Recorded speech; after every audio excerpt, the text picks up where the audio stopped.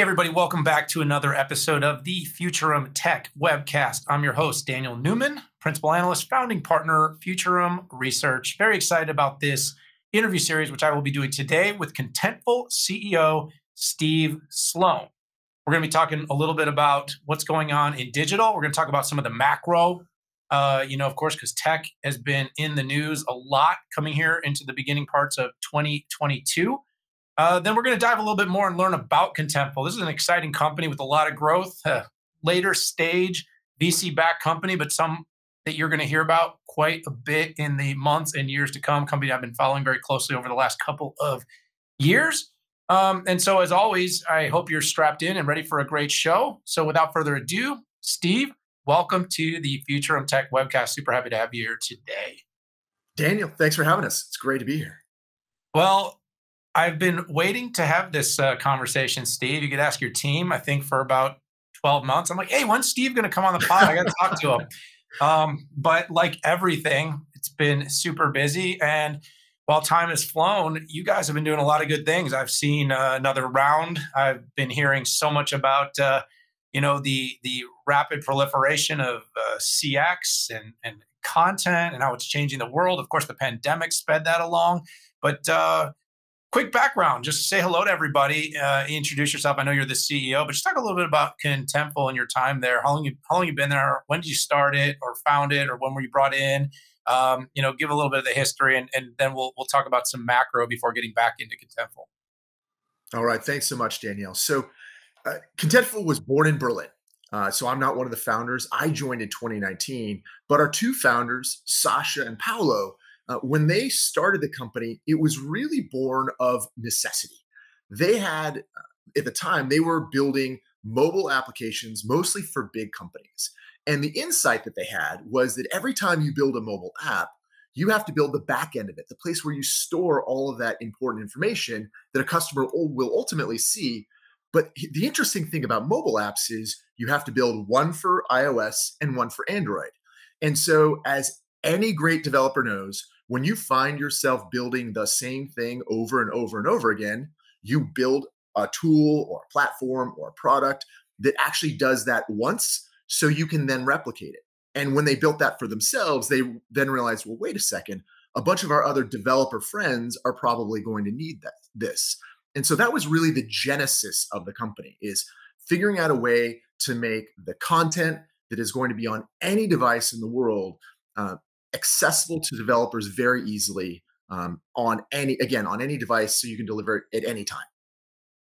Yeah, absolutely. And the histories, these things always take a little bit longer. You start to hear about a name, and by the time you're hearing about the name of the company, most people don't realize it's like, yeah, it's a startup, but it's not. They've been doing it a while. It's very, very rare that the company kind of comes out of nothing and then like in 2 years gets to where you're at. It's usually there's been 5, 6, 7 years in the background, hard work, ton of tough years and meager years. And anyone that's been part of a startup knows that end product, that's what they love to talk about on TV. And that's what the Fortune and Forbes love to write about, but that back end story. So you've come in to really lead something that had a lot of foundation. It's been built, and now it's sort of ready to explode. And you seem to be in a really good position to do that. And I want to come back to that in a few minutes. But every time I have the chance to speak to a CEO right now, given that we're in January 2022, and I always say that because as much as I like to assume everybody listens to every show right when it comes out, these shows actually have a pretty long tail. So people will be listening to this in 6 months or a year, but this is January 2022. And it's pretty hard right now not to turn on the news and see headlines about the tech wreck. The last 3 months, really, tech has been pretty deflationary. Values have been compressing. Growth, especially startup companies, maybe some that went public, SPACs, have all been really hammered. And we've even seen some of the bigger tech companies start to compress a little bit. And there's a lot of various macroeconomic factors, Steve. There's inflation. There's potential interest rates. We now have possible war. We have an election this year. We have so much going on. So I always love to chat to CEOs, because of course you're looking at this, whether it's to raise your next round, whether it be maybe looking at IPOs, or whether it's just making sure you're properly set up to survive any sort of big pivot after a couple very positive years, despite, a massive pandemic. So what are you kind of thinking about? What's the macro environment got you thinking about these days, Steve? Like you said, there's so many external factors moving all over the place: interest rates, how people feel. Their sentiment plays in all of this in such a big way. Valuation multiples, they go up, they go down. And we really try and ask ourselves, like, what are the fundamentals? When we look at customers, we have 4 core values, one of which is start with the customer and work backwards.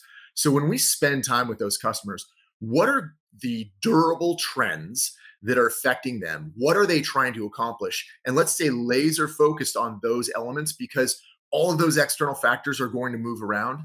One of the interesting things is that in spite of lots of movement in the public markets with respect to valuations, we have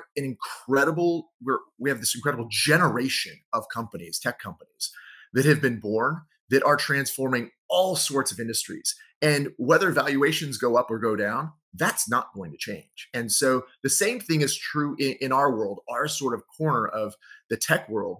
And a big part of that is, these devices, these mobile devices, these have become the front door to every business on the planet.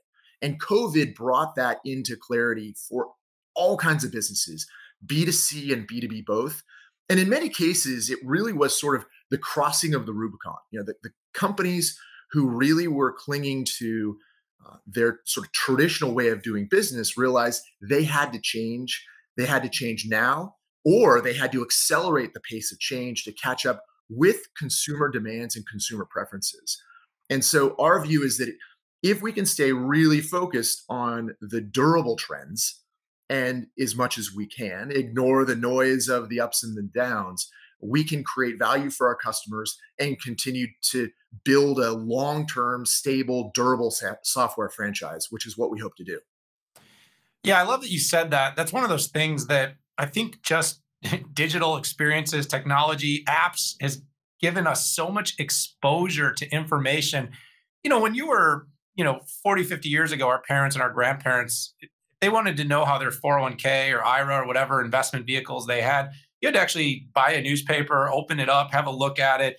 You had to call your stockbroker, whatever it was. And these are assuming you were participating. And of course, now with all this technology with Robinhoods and SoFis, the participation in the market is exponential, both public and private. You got things like Our Crowd now where you can get involved in startups, at a rate that you never could.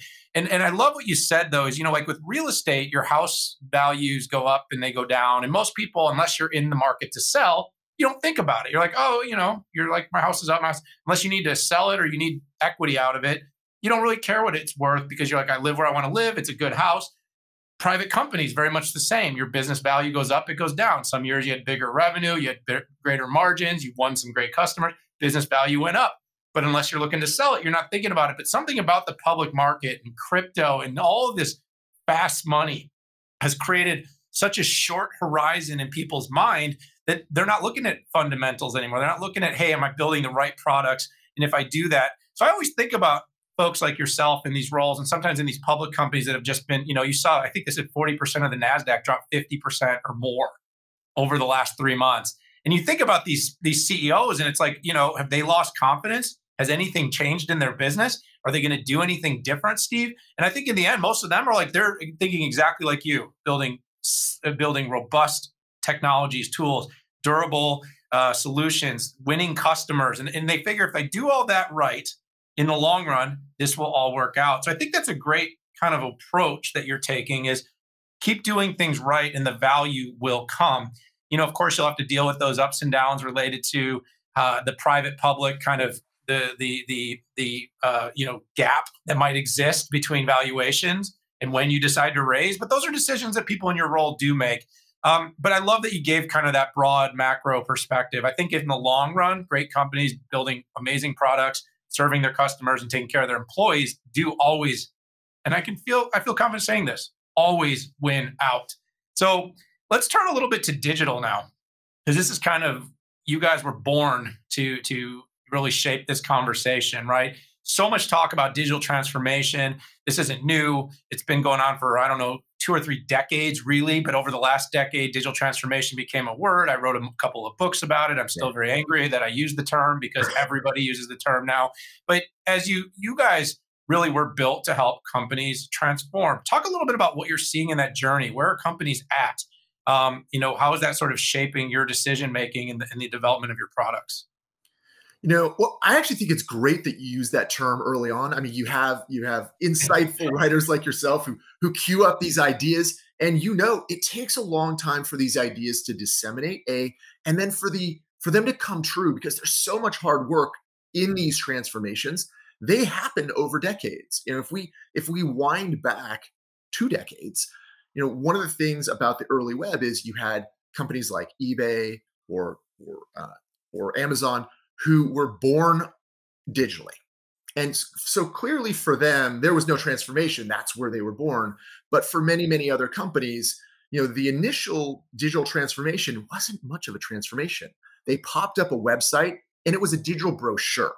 It was this thing that was really separate from their business. Like even 5, 8 years ago, if you looked on a lot of websites of B2B and B2C companies, they would give you a phone number or an email to reach out to. So it's sort of this on-ramp into their traditional way of doing business.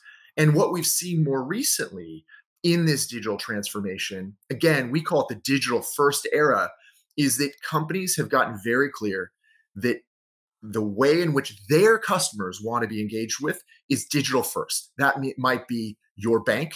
That might be, the clothing companies that you favor. It could be, car companies. We service a number of the premier brands of automobile companies around the world. And that's been one of the things that's been so fascinating for me to watch, which is, 5, 8 years ago, they had a digital brochure. Today, if your customers want to do all of their discovery and evaluation of a new vehicle digitally, how do you create the best elements of that showroom experience to work on a mobile device first and on the web second? That is a transformation of the business, and it requires you to entirely rethink how to do business. Tesla has clearly done this the best, where you can do everything right from your phone. In fact, our CFO recently bought a Tesla from her phone, which is pretty amazing.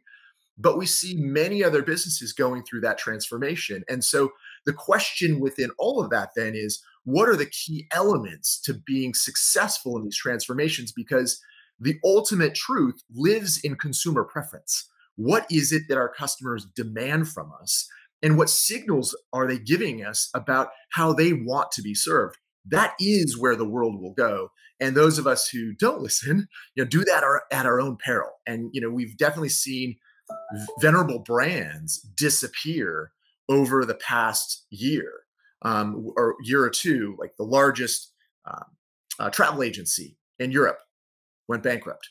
One of the, several actually, of the most long-standing premier retail clothing brands in the United States went into bankruptcy and some went away. And so the companies who aren't able to make this transformation will go away. And the fact that it's an existential risk, not just in a binary way, but also in terms of how you compete within that group of companies who have come to this realization and made these changes, is going to be a real difference maker for those who succeed and those who become sort of middling companies. Yeah, I love that you sort of put all that together. I'm thinking back. Even my second book was called The New Rules of Customer Engagement. I actually started out with a metaphor about cars, and the fact that you pointed that out. I mean, 7 or 8 years ago, I was thinking about information parity. Just the fact that the car buying experience, because of digital, online, data accessibility, the shopping experience had gone in many ways from the seller having all the advantages to the buyer having many of the advantages. And then what we've seen over the last few years that you mentioned is the advent of customer experience being almost entirely digital, meaning everything from designing the vehicle, being able to see what it's going to look like, being able to move the paint colors, change the wheels and the tires, being able to get pricing data from various zip codes around the country in real time, having all your financing set up in perfect harmony, where you're literally walking in. There's no sale anymore. You're already a buyer. Yes. And the entire thing then comes down to how seamless do you make the experience? Do I have to even go into a showroom? Can I just go into an experience center, like you mentioned with Tesla, and literally just walk in? They kind of hand you the key. They teach you how to use it if you want, or they say there's another way to learn. You can do it online, and off you go. And they've completely eliminated all the friction in the experience, which, kind of makes me want to, I wish we had more time because I love this digital to CX thing. But really what you're saying is that the digital transformation has really all become about being able to create that perfect customer experience, physical, digital, omni, blended. Of course, we're hearing metaverse, but that's a little more of a buzzword, but it will be a thing at some point. But let's pivot here, because I could spend a lot of time with this, with you on this, Steve, but I want to talk about Contentful a little bit here. So talk to me a little bit about kind of how you guys are approaching solving this, because there are many companies, right? There's big companies, there's startup companies. You guys are rapidly growing in this space, trying to solve this exact problem for some really important companies all over the world. Yeah. So one of the most important things that's really changed is it used to be that companies had a website, a single property where you could go and see the set of products, learn. But this set of digital experiences means that there are many, many, many digital properties. We serve about a third of the Fortune 500. And so in these large companies, you can have thousands of digital properties and digital experiences. That could be a help center. That could be sort of the blog or the place where you have community engagement. That could be the marquee site, but it also could be sites for campaigns. And then you have things like my son and I are about to go skiing, and the place we're going, they have an app that's all about your experience when you're actually on the mountain. So all of those different experiences are wonderful and engaging. The challenge that so many companies face is twofold. First, you want them to be compelling. And so you really need builders. That is, people at your company, or you might have a close partner, some of the big digital agencies who you work with, in order to envision how those could work for your customers, but then to bring them to life, to actually write the code. And so there's all of that building that goes on. There's a second component, though, which is you want to make sure those experiences are consistent. And the companies in sort of the half generation ago that really discovered at the early stages all of this expansion and really explosion of digital properties was wonderful and differentiating on one hand, but it was very, very hard to ensure a consistent experience across those. And so Contentful is a content platform, a place where all of that information, it could be images, it could be video, it could be audio, it could be the descriptions of your products, but it also could be information about what a customer's ordered. All of that can live in a single platform, and then it will be consistent regardless of the specific app or website that it's served up into. And importantly, it needs to be delivered in basically real time every time. One of the things we know is that customers are wonderfully impatient about their experiences. If it's not delivered immediately to their device, wherever they are in the world, they will frequently skip ahead to something else. And so we help people store, manage, and deliver content on any device, anywhere in the world in real time. Which, again, Steve, is sort of the foundation of what the market is, the leaders in your space are doing. And that's what you're doing. So this is the moment where I'm going to ask you to talk a little bit about how you differentiate, because, I can think of some of the smaller players. I can think of some of the bigger players. You guys you've jettisoned into the market's eyes. I'm watching, I'm hearing about your deals. I'm reading about companies that are using. The success has been bountiful, if I may say. And I guess as an analyst, that's probably something you'd like hearing, but that's what my assessment has been. But why? I guess that's kind of like okay, I hear what you're saying. You're doing the right things. That's what customers want. But why Contentful and not some of these other big name companies that are trying to do the same thing?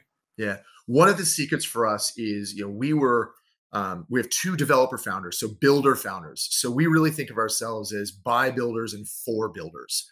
And that's really been the change, that, the generation of products that came before were all about making it very easy and it was, by the way, this was the right decision back then in a different set of conditions. But today, you have to serve the builders who are creating these compelling and differentiated experiences.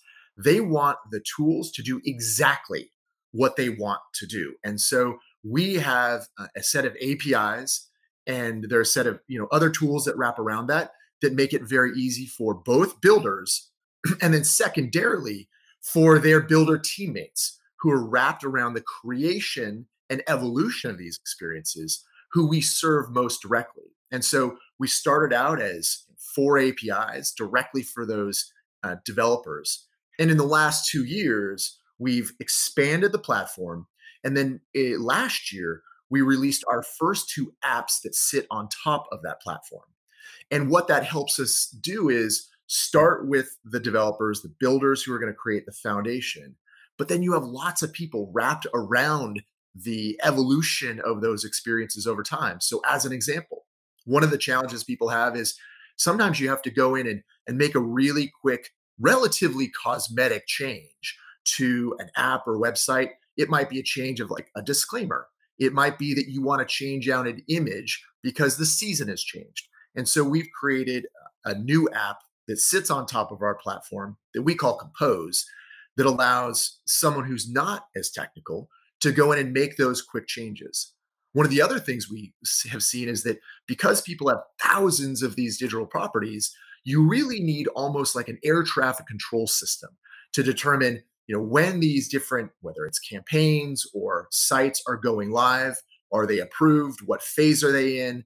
And we've seen companies embrace that set of tools to make it really easy to ensure the right thing goes live for their customer at the right time. And so for us, we are going to continue to build out that set of the expansion of the platform, but also the apps that sit on top of us in order to ensure that our customers have a great experience for all of the people inside of the company. There's a third important element, and this really relates to the fact that, again, we started from the developer focus. We've built an ecosystem of hundreds of other companies who have built directly onto our platform to create things like headless commerce experiences, to enable things like translation services directly onto the platform. And so we are building out that ecosystem of other partners so that together with our partners, whenever a customer has a problem and they come to us and say, hey, Contentful team, can you help us with fill in the blank? Our answer can be yes. Either we'll help you or one of our partners will help you go from where you are today to where you envision you might want to be in the future. Yeah, there's so many really compelling cases too, Steve. I was kind of just looking through about your publicly referenceable customers. You've got, legacy retailers like Staples that you guys are helping to transform, which are companies that are going to be exactly in the center of that, looked at as, will they survive? Because they are really kind of were along big box, and now you're helping build that kind of experience. And then you're working with luxury brands like Bang & Olufsen. You're working with recently acquired companies like Costa Coffee, which is now part of, I think, Coca-Cola is where that fits in now. So you're winning these big customers. You're helping them transform. You're accelerating their pace. I only have a couple minutes here left with you.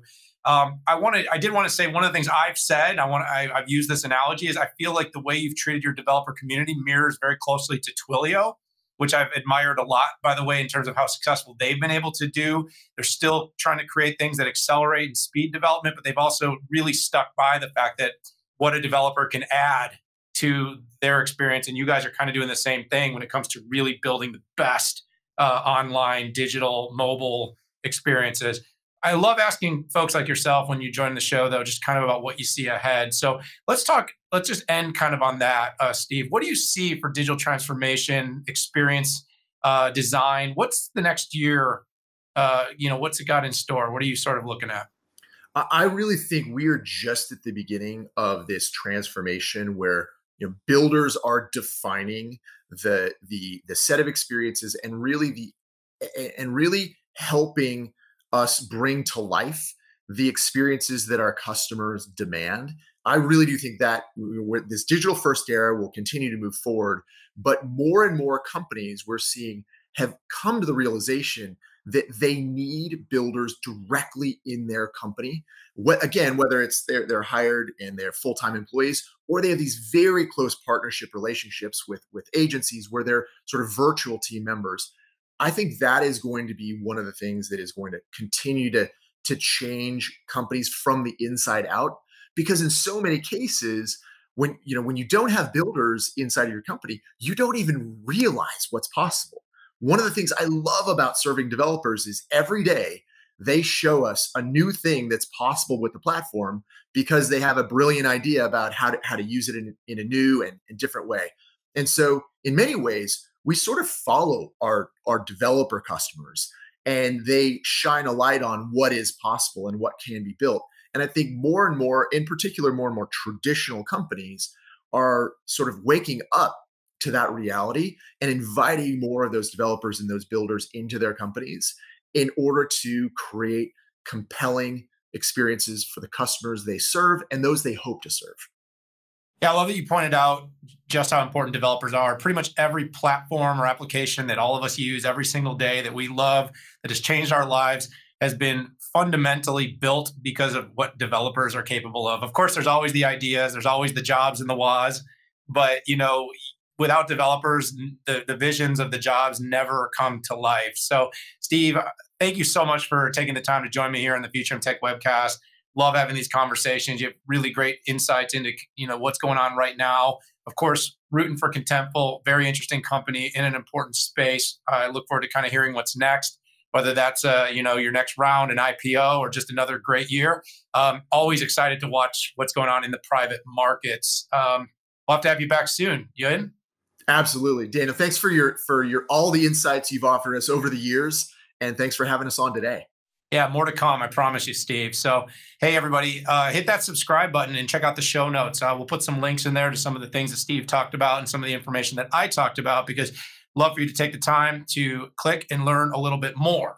Definitely love to have you subscribe to the show if you haven't already. There's so many great interviews here with great CEOs, just like Steve Sloan here from Contentful. And otherwise, it's time to say goodbye. So thanks for tuning in, and we will see you next time. Bye-bye now.